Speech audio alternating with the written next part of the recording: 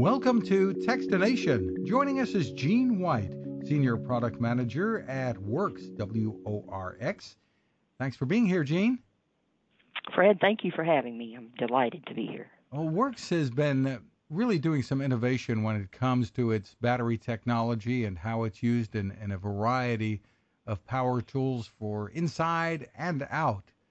Tell us about the latest strategy that you have. You've moved up, I guess, to sort of a higher voltage system. Sure. We're working with 20-volt batteries. That is called our Power Share program.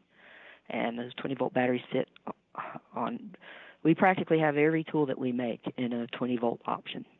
That's outdoor products, lawnmowers, trimmers, hedge trimmers, and we're looking at more and more every day. And then those same batteries sit over on our powered hand tools, such as the sander we'll talk about today, drills, oscillating tools, saws, pretty much you name it. We can put a battery on it. And I guess the advantages of using a common battery system are pretty obvious here for owners. And they're good for Worx, too, because people are going to you're going to stay in the Worx family, I guess, when they're out shopping. Right, yeah. Years ago, we started out as Worx. Our first, I guess you'd call it big project, was a string trimmer, a 20-volt string trimmer with the battery. And we were quite successful with that. And a lot of folks purchased that string trimmer, loved it, and had the battery. So as we started developing this Power Share program, every tool we offer has a battery option or just what we call a tool-only option, because a lot of folks have our batteries and would rather not have to buy more batteries if they could get some tool that they wanted and already have the battery. So that's why we try to stay with one battery platform, multiple tools. But we have gotten into some bigger tools that need more power than, say, a 20-volt might be able to manage. Again, a bigger lawnmower or a more powerful string trimmer. So we've gotten into some 40-volt platform and 56-volt. So yeah, that's growing, and this is the trend. The cordless tool market has just exploded in the past 20 years, and as technologies with batteries get better, I don't see the trend stopping at all. Just like with cell phones, you used to have your little flip phone or those. I had a car phone one time. You had to carry it in like a bag because the battery was so big. But the batteries are getting better, stronger, more durable, and smaller. And there are times when if more power is needed, as you have with one of your newer trimmers and edgers, you can actually use two batteries instead of one. So that keeps you going for longer. Well, let's talk about a product that really is in your wheelhouse here. You've got a brand new product called the Worx 20-volt Power Share 5-in-1 Sand Deck Multi-Sander. Give us an overview. Yeah, it is. It is a sanding machine, let's say, powered by a 20-volt battery, but it's got sanding pads, alternatives.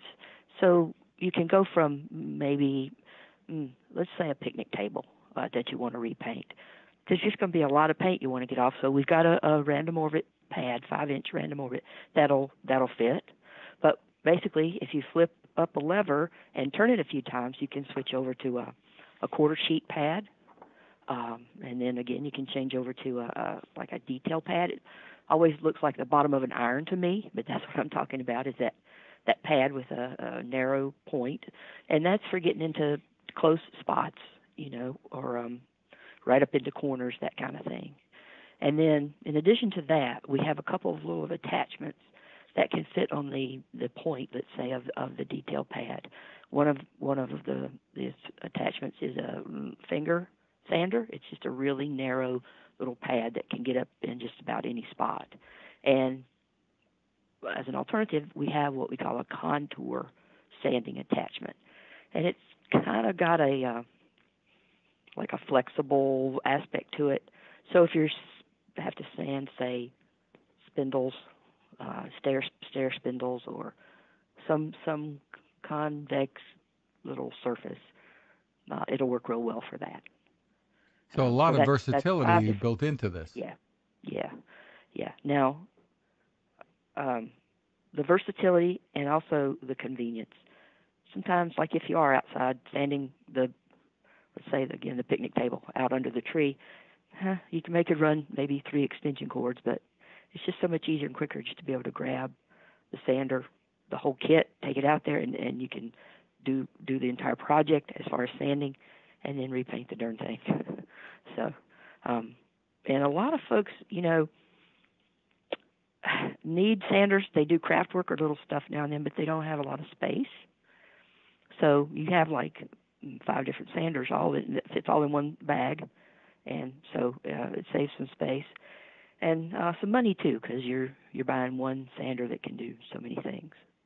So I guess what some folks might wonder is, okay, if I'm going to go with a battery-operated sander like this, am I really going to be able to get the job done on a charge? And I guess it depends on how big the job is. But generally speaking, I mean, you've designed these to really run for the length of time that they're needed. Yeah, this sander comes with a 2 amp hour battery, so it's got a pretty good amount of runtime. And of course, we do have options with higher voltages of batteries, 40 volt or whatever. But to stay with what your question, you can maximize the runtime for any tool really by managing the load. And with a sander, it's especially important to remember that the pad does the work. So, and the movement of the pad does the work. Pressure on the pad just makes the sander work harder, but it doesn't really help with the sanding. So, just putting a light touch on the sander and letting it do the work will extend your runtime. Of course, there's a lot of other variables. The material that you're working with, the grit, the level of grit on the sanding pad, the little fine grit that takes off just a tiny little bit at a time doesn't drain the sander's power as much as, say, a big coarse grit on a heavy material. And then, of course, even little things like temperature and what speed you're running it, how often you turn it on and off, all that kind of affects the runtime. So I could give you maybe a range of per battery. Real heavy usage you might see 20 minutes, 25 minutes. Light usage, conservative usage, you see maybe 40, 45. And that doesn't sound like a lot, but with sanding, there's a lot of starting and stopping. And so continuous use for 45 minutes, that's a lot of sanding. You can accomplish a lot if you never turn that sander off and just keep going. But most folks have to stop, rearrange the material, rearrange their how their hands are positioned, all that. And so that gives the sander a little time to rest and the battery a little time to rest, and works out great. And you help out, too, in controlling the sawdust that's generated here. Tell us about that. Oh, well, the sander has 2 options for, I should be saying the Sandex sander. There's a bag, and the sawdust can flow right into the bag. But if you're, say, working inside the shop, or you really don't have to fool with the bag, you just want all the sawdust to disappear, there is a vacuum option. It's a little adapter that fits right onto the tool, and then you can hook up a wet dry vac or a sawdust vacuuming system and just pull that sawdust right up through the holes in the pad and right out the back of the sander and to whatever's collecting it. Very handy. And yeah. You can have multiple batteries handy to swap out in the event you've got a bigger job that's going to take longer. And the chances are, if you've got other Worx tools or outdoor equipment, you might have that extra battery on hand. Yeah, we sure hope everybody does. And you're right. Think ahead. Maybe have an extra battery or 2 on hand.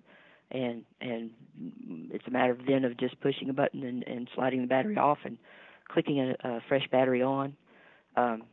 And any configuration of a Worx battery in the 20 volt